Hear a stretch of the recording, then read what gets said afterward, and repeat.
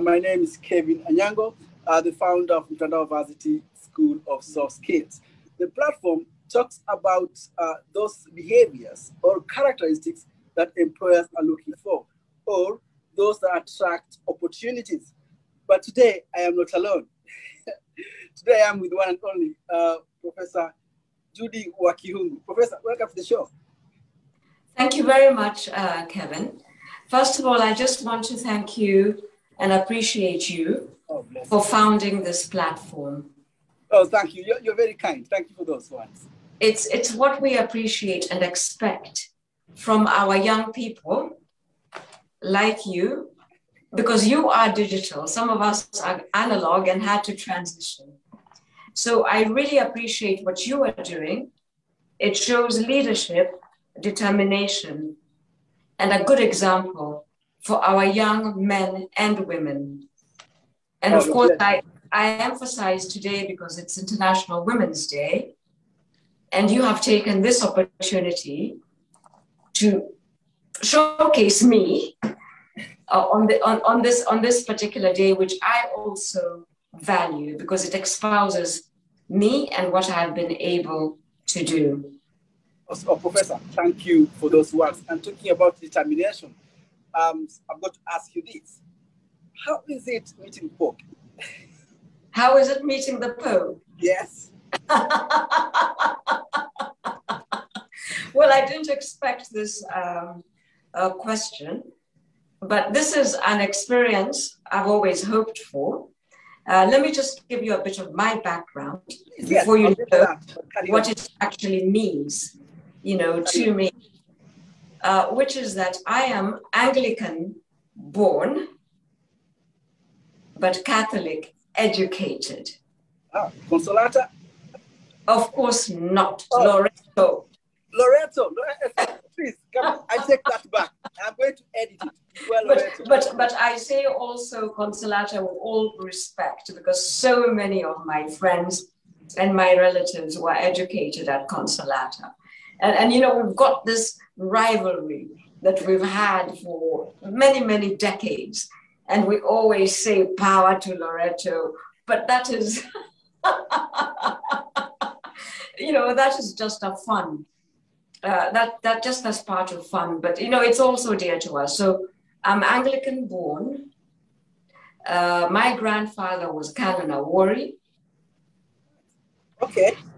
Yes, Canon Jeremiah Awori. So we were strictly Anglican. And I was educated in Loreto Convent Valley Road and Loreto Convent Musangari, which is of course strictly Catholic. So it was very interesting being at Loreto Convent Valley Road, which is about 500 meters away from my church, which is All Saints Cathedral. And All Saints Cathedral is the helm of the Anglican Church in Kenya, the one that's right next to Uhuru Park and notoriously right opposite the Serena Hotel. So it was very interesting growing up in a Catholic school all day, being educated Catholic, and then having to walk down the road to study for Bible study at the Anglican Church, my church, to this day, All Saints Cathedral. And you'd be happy to know, despite all of that, I am not confused. Now, this is what I have assured, just by coincidence, that now here I am. Yes. I am also the ambassador to the Holy See. Indeed, and yes. Remember, we had to educate you yesterday. The Christian faith perspective of it is the Vatican. But it's a country. Indeed, yes. Wrong. It's a country. And the government perspective of it is the Holy See. And allow me to correct you in public. Holy See is, you know how to spell holy, but See is S-E-E. So do not ever correct us again. with your spell check. You know, you digital young people, do not ever correct us again. Well, listen. When it comes to government language. Well, Ambassador, since you are scheduling me online, I'm going to schedule you as well. It has taken me over 2 years to bring you here. No, it's not taken 2 years. Please don't exaggerate. I know you're a thespian. 6 years, not 6 years, 6 months. Sorry, I correct myself. 6 months. Why? Scheduling. Of course. And also, I am wearing my outfit from the train station. It's winter here. Yeah, of course, yes. Well, listen, as ambassador, of course, this is all fun. Well, thanks for being here. And I know my viewers will be asking, why are we talking about the Holy See, the Pope? And you have said you're the Kenyan ambassador to various countries, that is France, Monaco, Serbia, Portugal, and the Holy See. 5 countries. 5 countries, which means 5 jurisdictions. Right. So how, people will ask, how did you get there? Well, I know who you are. I know your story. You're not just born yesterday and found yourself in France. You've been in a cabinet minister as well, I can see here. So for somebody that listens to us right now, and they want to be the next professor, what do you tell them? Well, I think, understand, and as I'm speaking to you, Kevin, I'm speaking to all of your peers and young people. First and foremost, have a passion for whatever it is you do. From what I'm learning from you is that you're really passionate about communication, about learning more about leadership, and learning more about what it takes to succeed in public service. Indeed.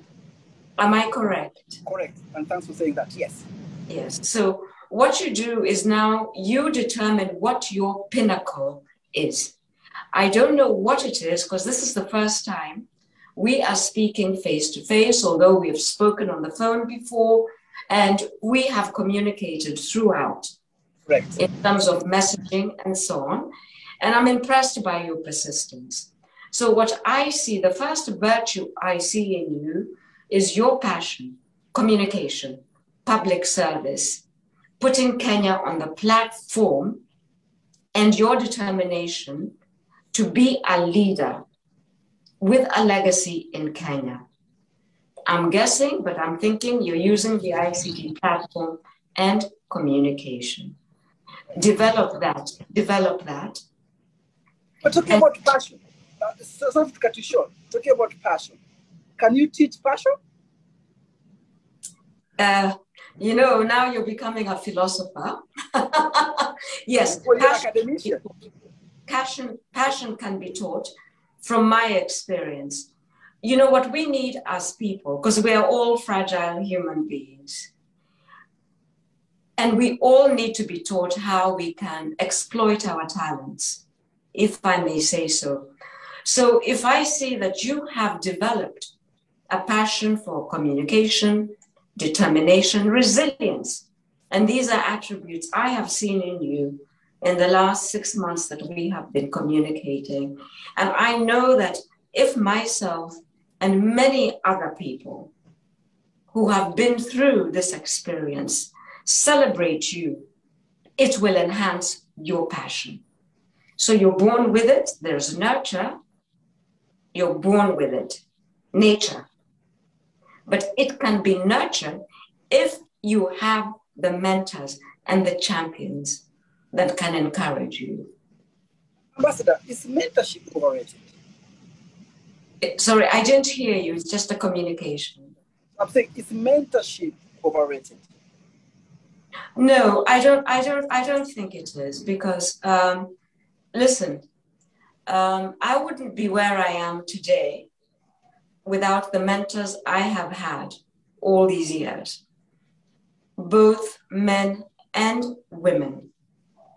Men have been extremely important in opening doors.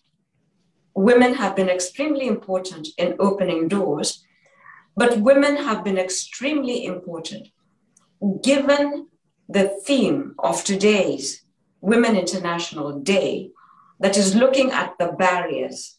Yes. that women have and the fact that we are slowly breaking free of those barriers. So I can tell you with confidence that mentorship is not overrated. Mentorship is absolutely required. And for those of us who are standing on shoulders of hundreds of years of women that broke those barriers, all we have to do is show our tenacity, show our leadership, show our ingenuity, and then hand over the baton to the next generation. No, mentorship is not overrated. If mentorship was overrated, I wouldn't be speaking to you now, because I would simply say, I am too busy. But I know how important this platform is, because I need to instill the confidence in you. I need to instill the fact that you have been so tenacious and so resilient and so patient in pursuing this interview. And you have succeeded. Well, listen, you're talking about, you would have told me you're busy. You are a very busy lady, I've got to say. And for those that have just joined us, this is Amb.to School of Soft Skills, and I'm talking to Prof.Judi Wakhungu, the ambassador, Kenya's ambassador to France, Portugal, Serbia, and Holy See. Now, you speak very well, and obviously, you've been in academics, you've got impeccable CV. But again, for people that's joining us and listening to us right now, and they're like, I want to be like that lady there. So, I mean, listen, I had prepared some questions. I'm going to leave them there, actually. I took them away. And let's just have a chat, Professor. Is this how you should talk, like with your peers as well? Very well measured, well thought. Well, I'm a tough cookie. No, but it's quite admirable. And that's the power of the platform, to show people that actually people like you are just normal, but you just need a bit of training. So let's talk about communication accent, because most young people, even though they say there are no opportunities, maybe the gap is how they communicate. And I am interested in that calmness that you have in you. It's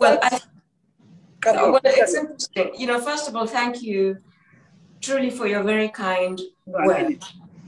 Yeah, thank you. Thank you for your very kind words. When it comes to issues of communication, the advice I would give to, our young generation, our future leaders like yourself, is to say that in a world where information is so informal, we have slang.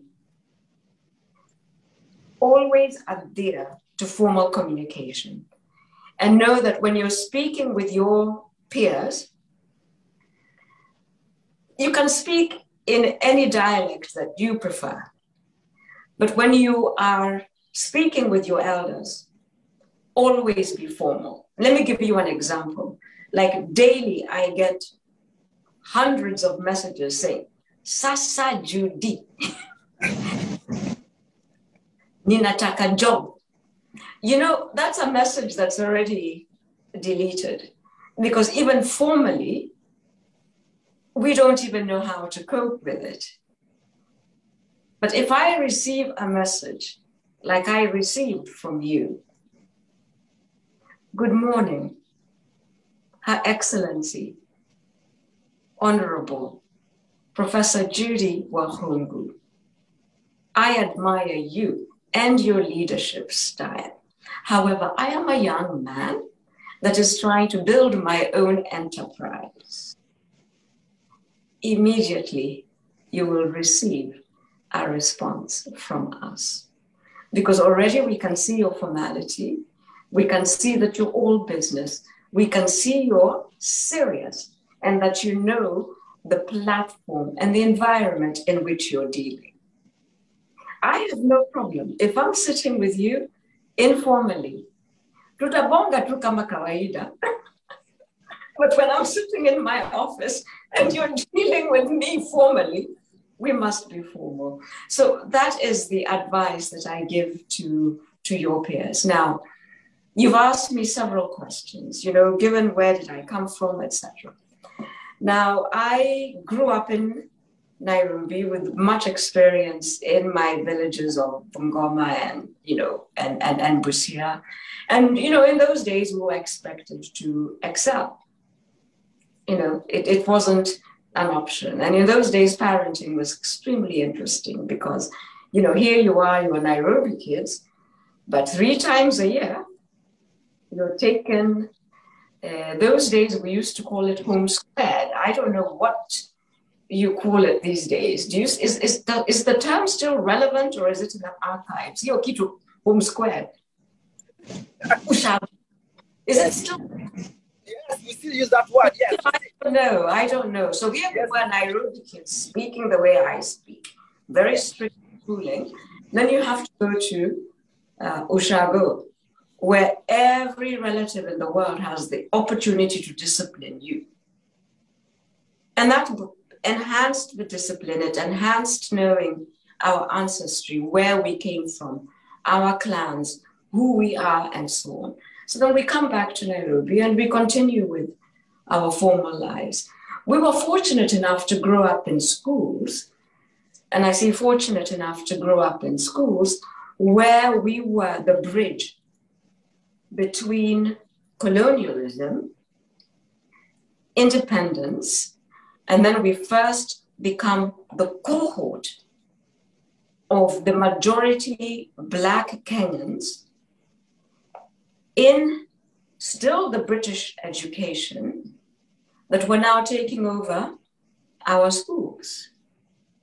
So we also had additional pressure because we had to show that we, formerly the word natives, and the children of natives, can also exist. And that's a heavy burden.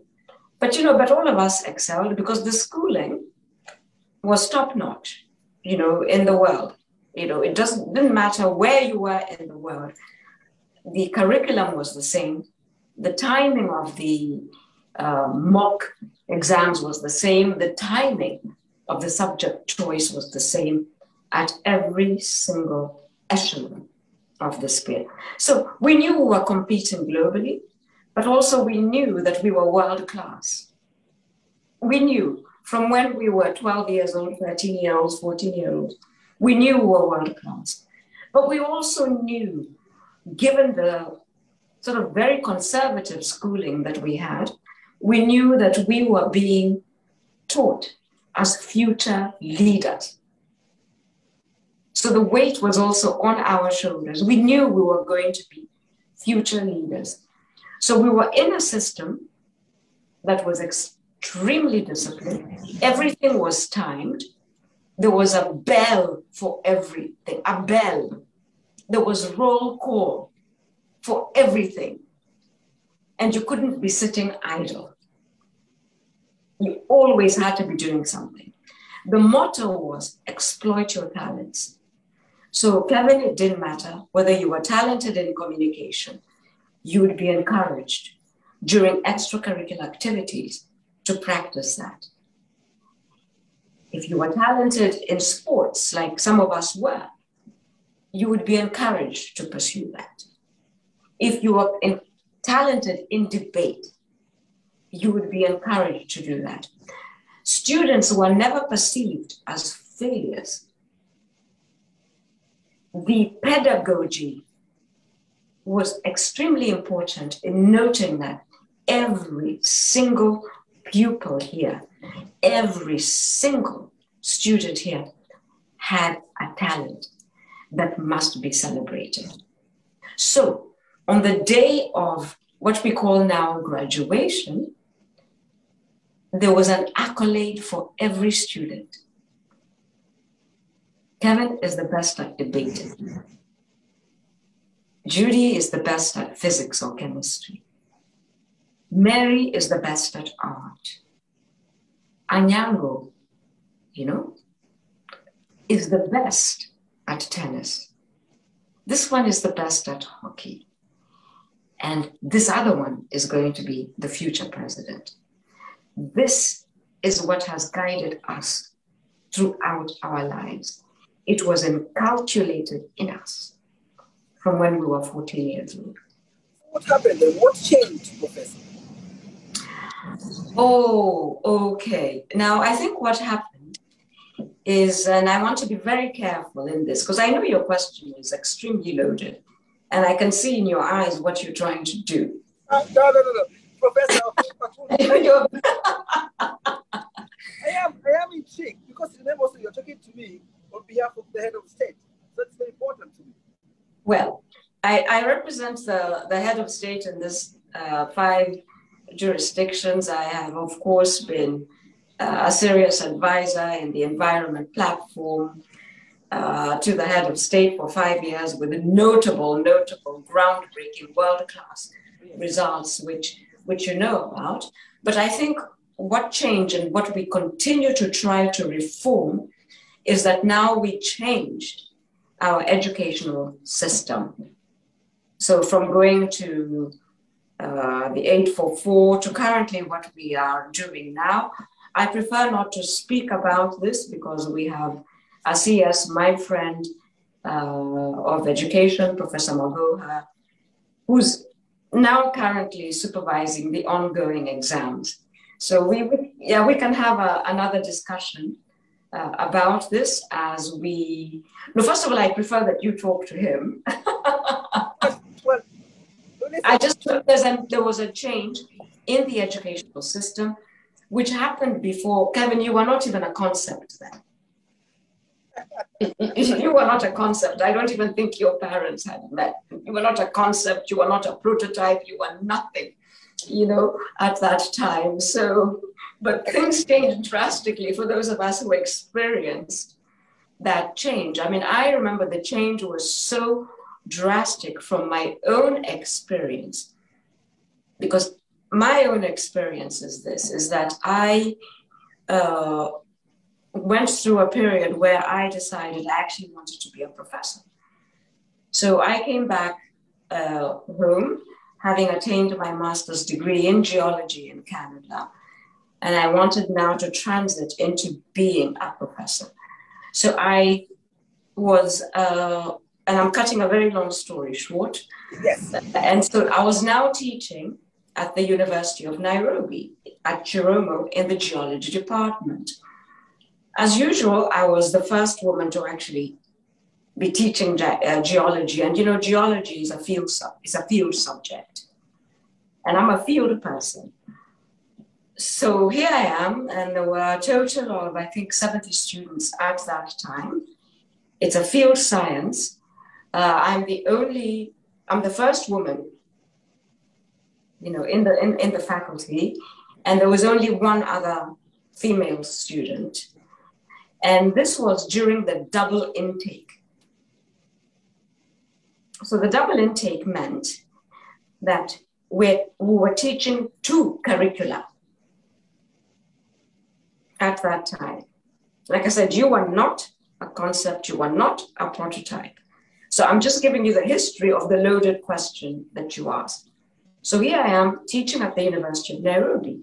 Double intake was extremely difficult for all of us. Why? Simply because we were teaching 2 curricula. The old curricula, which meant that a geology degree meant 3 years at the University of Nairobi at Chiromo. But we were also now teaching the new curricula 844, which meant 4 years. It got to a point, so we've got double intake students, we've got the old curricula, which we're phasing out, and then the new students. And the teaching load was quite heavy. So it got to a point where, and I was teaching, I think, 3 subjects. I know I was teaching historical geology, I was teaching paleontology, micropaleontology, and I think igneous petrology. Don't worry about what that means. And so I would ask the students, it got to a point, and all of us were overloaded, but also, excited about making the changes. But I'm just telling you what it means in the field for the teachers and for the students. And I got to a point where, I would get into the lecture hall or the lab, and I would ask the students, which cohort are you? So that I know exactly what I taught in the morning and what I'm teaching in the afternoon. Which cohort are you? Are you the igneous petrology group that is finishing? Are you the micropaleontology or paleontology group? Which group are you, so that I know exactly which curriculum to look at? Now, when I look at what is happening now with this experience for teachers, let's be very kind. Let's be very kind to both the students and the teachers. It takes time. It takes time. It's fully loaded. But what we always strive for as a country in our education sector is to continue to provide world-class education. And let me leave it there. But Professor, just to go back a bit, when you're talking about when you are growing up, and the mentality that you had was success. Absolutely. So are we is the community now kind of laying down success or being humble in terms of pushing the children to succeed? You see, we didn't have an option. You understand? We didn't have an option. And we grew up in such strict environments. So discipline was at home, discipline was at school. Now, we could be disciplined by everyone. And I can assure you that I was caned more by my relatives than my own parents. Because I was very, because everybody was uncle, auntie. Yes, correct. Everybody was uncle, auntie. There was no, talking back. And, and don't forget that those days, we didn't have idle time. All the time was managed. We had timetables that were understood and that were adhered to. If there was a child, of a certain age that did not adhere to the protocol, it was absolutely ridiculous that even this could happen. It was that. I had an uncle that was the most draconian, a person I have ever met. And, he went to be with the Maker decades ago, but may he continue to rest in peace. But he was that uncle that would tell you to go outside and fetch your own whip, choose it. And then he would discipline you with it. This is not your father. This is not your mother. This is an uncle, that would say, listen to your elders and so on. So that we had. But what do we have today? We have freer society, the systems and the teaching philosophy, both at home, at schools, and in workplaces is different. It's more open. And I'm not saying that it's negative, because it has been built from certain experiences. But the notion, I believe, of leadership that we had, and the fact that one had to be tenacious and resilient, has been lost. Instead, what I am experiencing, and I say this seriously with great respect for your generation, because don't forget, I've taught thousands of students of your generation. But there's a strong notion of entitlement, which we never had. What we knew to this day is that awards are earned, positions are earned, respect is earned. It is not entitled. Wow. For those that are joining us, I'm talking to Her Excellency Honorable Judi Wakhungu, as a Kenyan ambassador to France, Portugal, Serbia, Monaco, and the Holy See. Now, Professor, you're talking about respect and like everything is not given. You've got to work for it.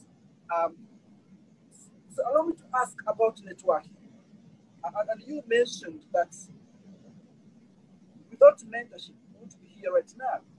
And also, in the beginning of the discussion, you talked about formal communication, especially when you're asking for something, or if you want, how to use your favor. So how do you build networking? What will you tell young people that are listening to us right now? The importance of networking and how do we do this in a way that works for young people? Well, I think what I heard, because there's some echoes here, Kevin, but the most important word I heard you saying is networking. Right. Right. Let me just say this, and I salute the young generation for knowing how to network. And knowing how to network is exactly how I'm speaking with you, simply because you know how to use this platform that people of my generation are also just learning to use. You know how to use this platform and how to, I would say, cut through the formalities that are very traditional. You know what's happening. You know in terms of your own ICT talents. I get many messages from people like you saying, you know what, you're interesting, but you think we think with my help, in other words, this generation's help, your reach could be broader and so on. So, you cut through all of those ladders in terms of how you communicate with the older generation and the leaders of our generation, and how you also build your own platform. So network is not something I need to teach this generation. In fact, I am in awe of how bold you are. Because certainly at your age, there was no way. The hierarchy was very clear in terms of how you earn your stripes and the formalities of how you just can't speak to this person or write to this person and so on. So there are many opportunities for people of your generation, but networking is everything.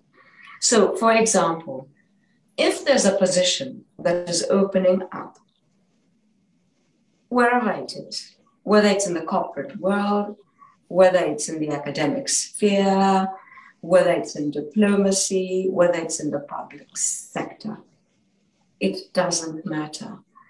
Those that are in power, when they're asked to present candidates, there's something very peculiar that happens. They will remember that person that was in touch with them. Was it 2 weeks ago, 3 weeks ago? But there's a certain chap. Was it Kevin, Dominic? Was it Nyambura or Nadiaka? Was it Jane? They will remember that person that was in their faces. So, this is the peculiarity. So I would just say, use these platforms to keep earning your stripes so that you build your portfolio, make it memorable, and make it dynamic.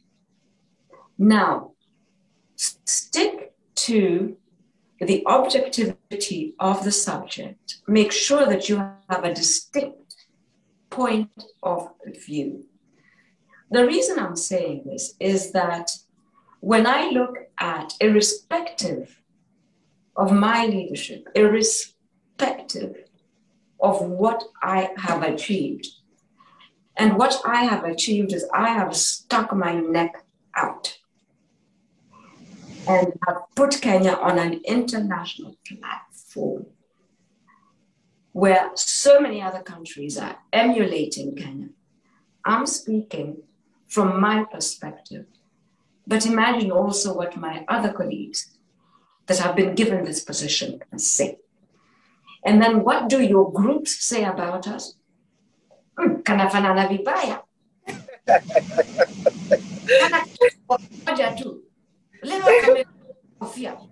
And you're looking for a job.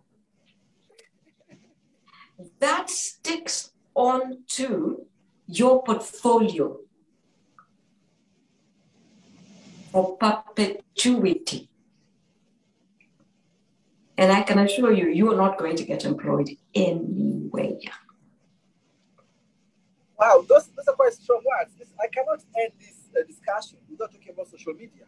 You already mentioned, we need to be upright when doing networking connection.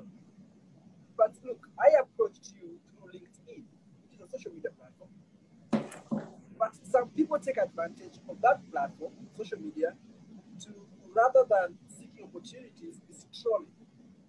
It will be good to hear from you and to the listeners how important social media is in our generation today to reach people like you. Social media is everything. It truly is everything. And social media is of your generation. And I don't know, Kevin, how you describe yourselves. Whether are you generation Y or generation Z? Sijui? I won't say anything. Some of them call themselves indigo children. Sijui? I have, nephews and nieces who try to make me hip. Well, you're doing very well, though. And but social networking is very important. So I would say that, if you have aspirations for achieving national, international standards, or just succeeding in your field, whatever it is, I would say refrain from being impolite unnecessarily, being rude unnecessarily. These are your elders. You don't know them. So just that knee-jerk reaction of being abusive, it's truly unnecessary because it remains on your portfolio. It doesn't matter whether you delete it.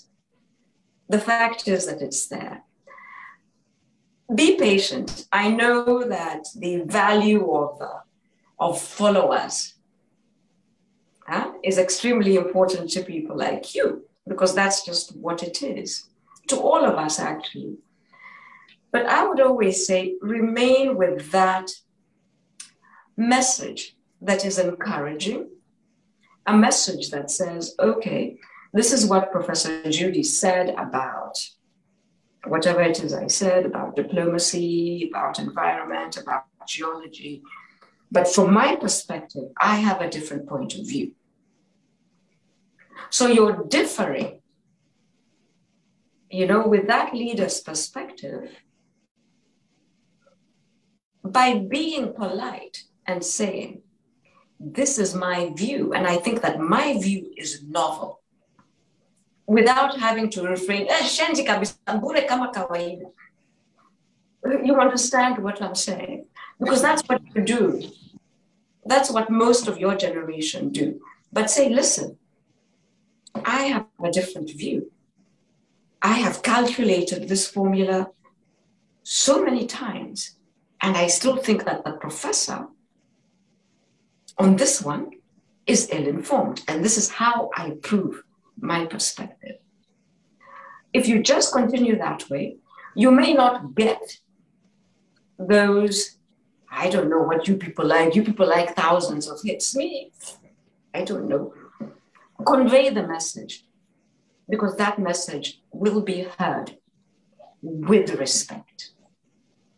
Right. So people can always disagree politely. Just last question from me, Professor. I'm going to take from the public. Obviously, first of all, I'm extremely honored to talk to you today, where we are celebrating International Women's Day, and you are a woman that have actually gone through the barriers. You have destroyed those barriers, being the very first woman in Kenya to teach geology at Nairobi University, and you've gone ahead and you've done a lot of stuff. I cannot mention them here, but allow me to ask this question, Professor. When you are employing, or when you're looking at people to bring into your team, what is the relevance of soft skills vis-a-vis education? First of all, have a distinct point of view. Have a distinct point of view. Be clear about what your distinct point of view is. Be clear about understanding the organization which you're joining or the team in which you're joining. Understand how that distinct point of view will complement the rest of the team. In other words, what is Kevin's contribution to the team? It's extremely important. Meetings and the way you present yourself will allow you to stand differently from everybody else in the team. So I want to know, if I need this attribute, Kevin is my go-to person. If I need leadership in this area, this is my go-to person. And if I need leadership in this area, this is my go-to person. But we work as a team. Now, working as a team basically means that, yes, I have the vision, but in mediating and facilitating the teams, I'm simply the cheerleader. And I am very informal in terms of how I manage my teams, because I listen to everybody's point of view, because there will always be a moment and a time when your point of view will be extremely important. If I don't hear from you, then I worry and I say, well, how am I failing you? Are you intimidated by others? Because when you came as part of the team, when you were recruited, you were very clear about the direction. Why are you standing back? Why are you being shy? Circumstances fail. I would say that even if you are reprimanded by your leader, by your boss, take it as constructive criticism. Always keep your chin up and then come back and show that you have class and show that you still have that talent. So it's extremely important. We work in teams. Our role as leaders is just to show the way, because we learn every single day. I believe in lifelong learning. Every day I learn something new. And if I fail, I apologize. If I fail as a leader, I apologize, but also try to encourage. Now, workplaces are extremely, extremely competitive. Extremely competitive. And even if I have, say, a group of 10 as a cohort, we know that in terms of the career trajectory, only one of the 10 will make it to the top. But if we work well as a team, and if we exploit the talents and the contribution of that particular team, these other team members will be able to find opportunities in other environs, in other corporate sectors, other opportunities where that talent will still reach the top. That's what I aspire to do.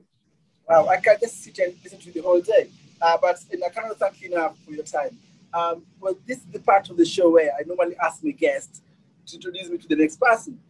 And my list is huge, and it's a lot. And I know you know these people, Professor.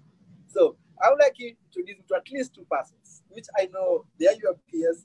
You interact with them. Should I mention the name here or should I go on TM? Let's just continue communicating because of the structure here. The sound is not as well as I wanted it to be. Could you just repeat that? But I will say let's just continue.